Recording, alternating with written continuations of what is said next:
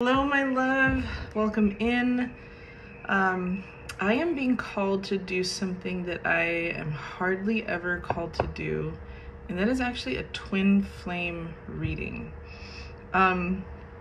If you've been in any kind of tarot circle, spirituality circle, twin flame is a very hot topic.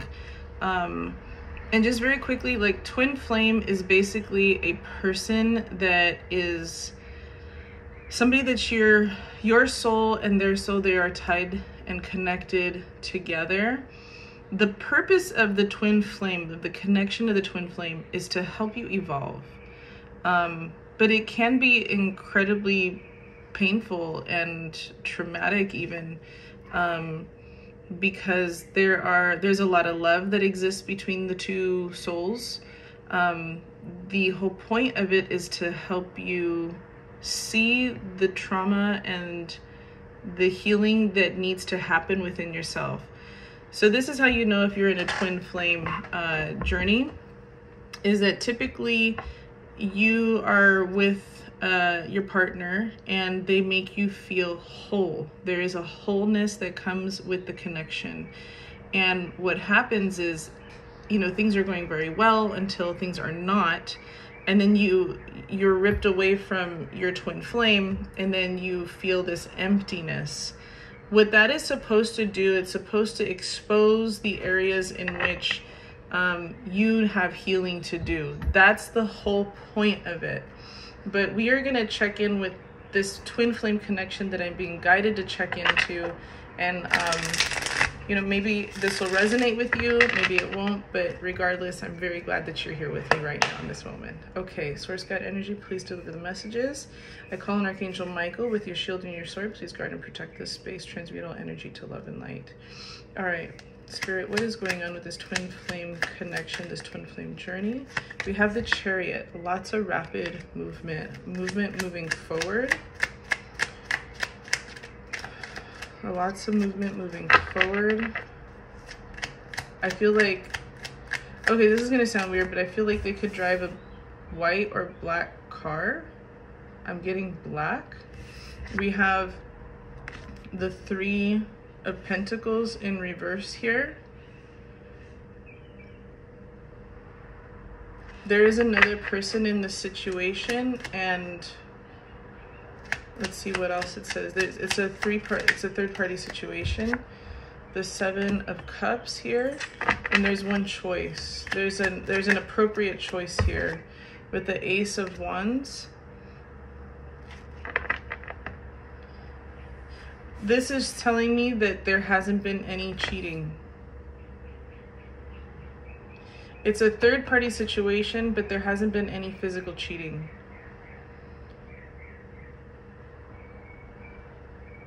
There is a wanting to start anew, start fresh, go in a new direction,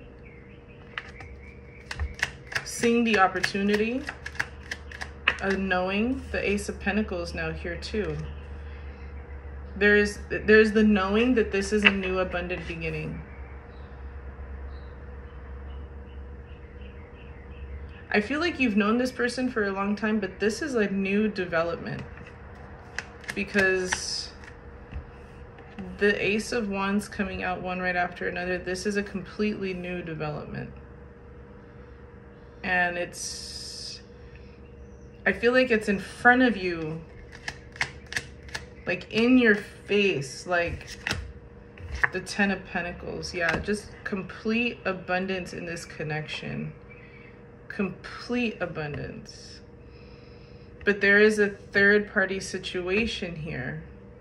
So I feel like somebody is needing to make a choice. They know what the choice is. They know what the option is. But they're needing to make the choice. And they know that it's the ball is in their court. And they know that it'll be very abundant. And they'll be walking towards generational wealth. That's very powerful. It's very powerful. We have the Emperor in reverse, so now we have the Divine Masculine here, and underneath the Seven of Cups. So that's telling me that they are, while they see the one option, they're still very confused in it. I feel like this feels very heavy. And then we have the Queen of Cups in reverse. Now the Divine Feminine has entered.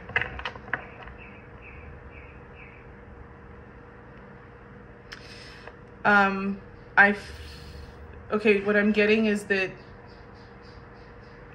the Divine Feminine also knows the option, can actually see everything very well. Oh wow.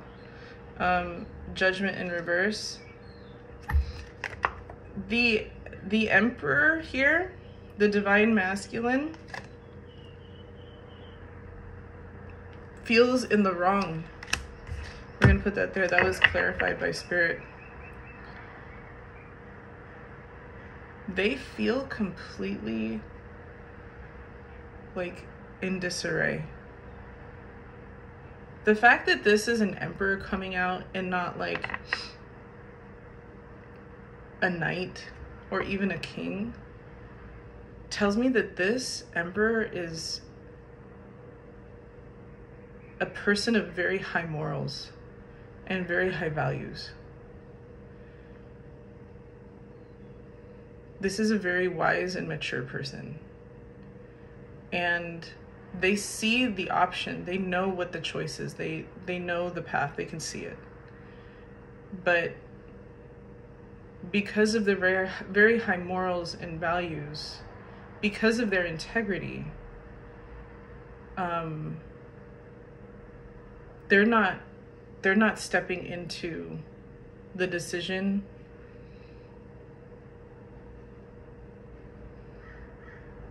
to act on anything. The Queen of Cups, it's actually in the hands of the Queen of Cups because we have the Ace of Wands above the Queen of Cups in reverse. And the Queen of Cups is just like confused.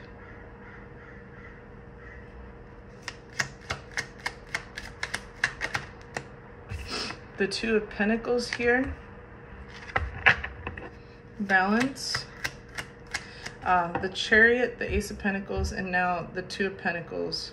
This is gonna, like, this rapid motion is going towards, like, so Spirit, this is what Spirit is wanting. Spirit is saying, hey, we can move towards this new abundant beginning, and it will provide balance. That's amazing. Okay, I'm getting earth and water placements here. The King of Swords in reverse. Somebody isn't speaking their truth here. The Three of Pentacles, the Ten of Pentacles, the Three of Pentacles in reverse, excuse me, the Ten of Pentacles, and then the King of Swords in reverse. Somebody is not speaking their truth, and somebody's withholding. If the person, whoever this third person is, who's withholding their truth, they're the ones that are going to end up hurt because they're not saying what they want. They're not saying how they feel. Okay. The Star. This fell on top of both the Emperor and the Queen of Cups. And it's the Star. There is, I pay attention to the way the cards fall as well. And there is a lot of beauty and hope here for this Emperor and this Queen of Cups. They're also telling me 1, 7 is 8. And so there's like, it's like infinite balance. Do you see the balance there? The figure 8 there? The balance. But this King of Swords, I feel like is the one standing in the way. This King of Swords in reverse, whoever isn't speaking their truth, whatever energy that is. And then we have the King of Cups on top of the Queen of Cups, and then the Ace of the Ace of Wands here falling on top. This is the counterpart. This is the counterpart. This is 100% a twin flame. This Queen of Cups and this King of Cups are are meant to come into union, and they're meant to balance each other in a very nurturing, grounded, but also this flowing way. Like, I see a lot of water, so I feel like it's gonna flow. Like, I feel like the two of you just get stronger together. I feel like it's going to begin. At some point, it's going to begin. If it hasn't begun already, well, it hasn't, because the Emperor just refuses. This divine masculine refuses because of whatever this King of Swords energy in reverse, this third party energy. They're not speaking their truth. There's like somebody here that's not speaking their truth, not being completely honest.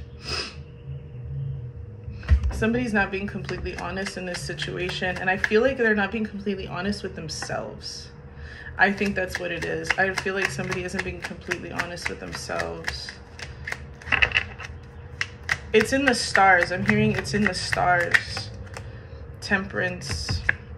The Temperance card. Yeah, it just flows. Like, I feel like the divine masculine, the divine feminine have like a really beautiful routine, very rooted in spirituality, especially with Temperance and the star coming out in the same reading. I feel like there is a balance here of like both of you individually being able to be in your own spiritual routine, in your own spirituality, in your own practice, and coming together to converse. There's a balance there. Like, this balance is just beautiful. Look at that balance. This is beautiful. It's so abundant. I feel like the two of you will be able to come into a place of this union will empower the both of you, will validate the both of you. Okay, there's telling me to ask, will they come into union? I need this deck for that. Will they come into union? Will they come into union, Spirit? Will they come into union? No. And it's going to lead to a lot of regret. They will not come into union because of this third party situation and the divine masculine, their morals and their values. Yeah, this is going to lead to an immense amount of grief and loss. This is going to lead to the feeling of failure. Gosh, like, my heart goes out to you. That's really tough. Because this beautiful union is, I mean, it's so beautiful. I'm going to keep going with this reading. I'm going to get these last 3 cards. What else here in this union, Spirit? Indecision, the King of Wands. Yeah, it's just 1, 2, 3. I have 3 kings here and the Emperor. And the divine masculine, I feel like, is going through it the most. I feel like the ball is completely in the divine masculine's court. I mean, I feel like it's both of them, honestly, like, because I said that about the Queen of Cups as well. But I just really feel like the divine masculine is going through it so much. Like, I feel like there's so much outside pressure for this King of Wands. And they want to come into union with their twin flame, with their person. And they never will. Unfortunately, they never will. Let's see what else is here. Spirit, what else is here? We have the 9 of Cups. I mean, sorry, the 9 of Wands. An indecision as well. I'm hearing the friendship will remain. There's a friendship that will remain because of the vulnerability that exists between the divine masculine and divine feminine. There is a balance here.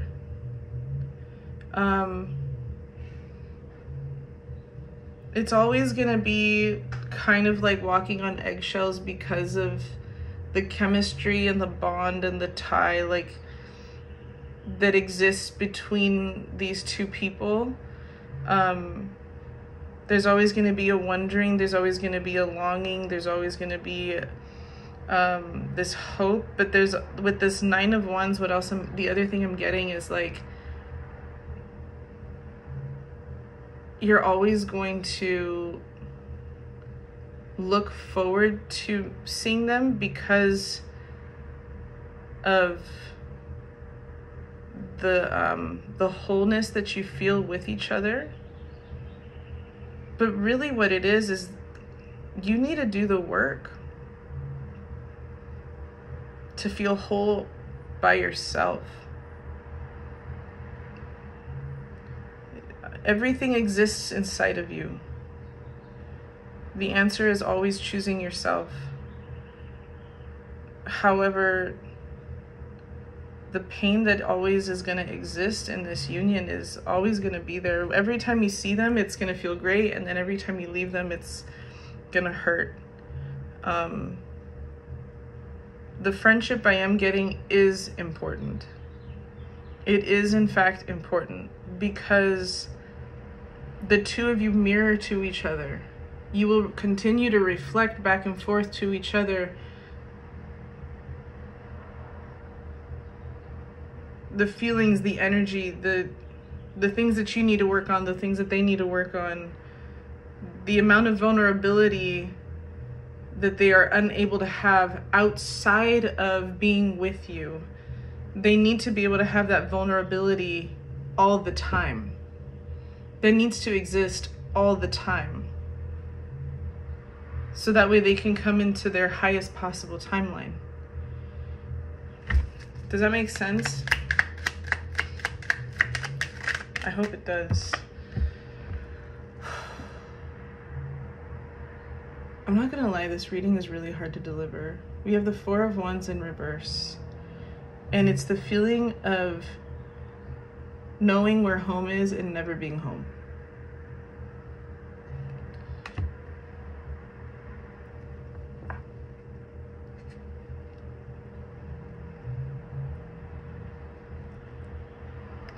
I feel like the option is always going to be on the table for these two.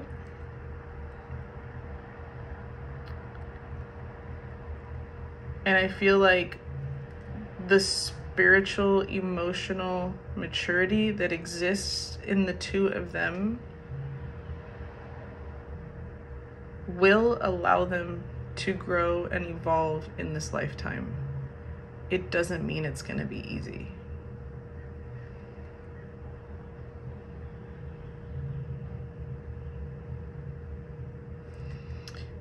Have gratitude for meeting this person, for knowing this person, for allowing this person to show you yourself. Had you not met this person, I don't think that you would be able to come into balance. Because even though you're not ever going to physically be coming into union with this person, there is an emotional and spiritual union here happening. It's already happened. I'm going to ask another question.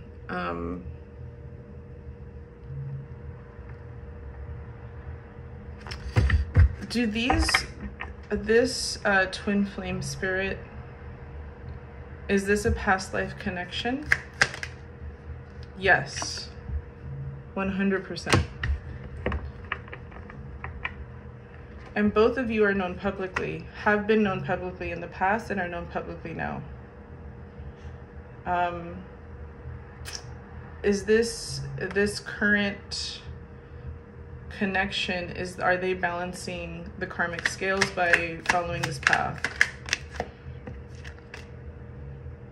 Possibly.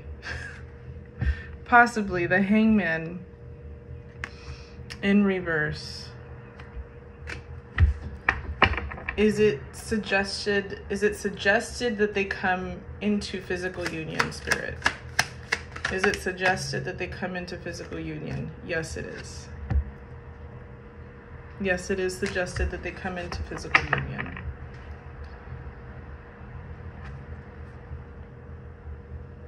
Is it suggested that they come into physical union in this lifetime?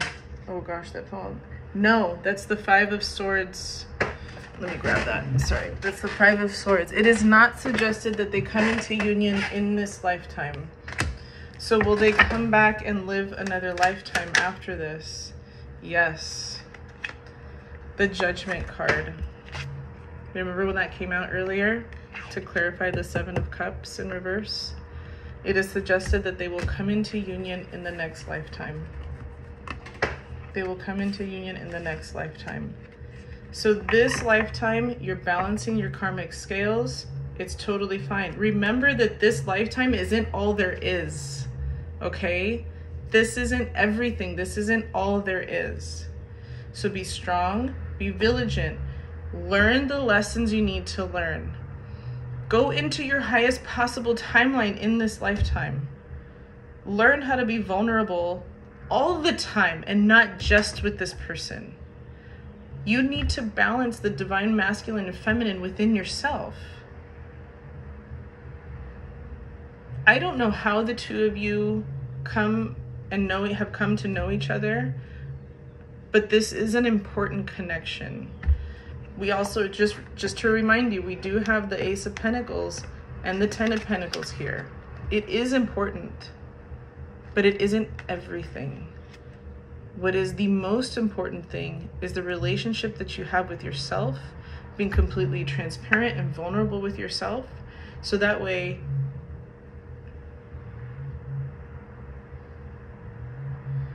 there is balance. The balance is like the most important within yourself. And that is doing the healing. That's the healing that you need to do, my love. Remember that you come into this world to love and forgive and to become a master manipulator. There's three things: love, forgiveness, master manipulator of energy, okay? Using love, not fear. I hope this helps you. I love you.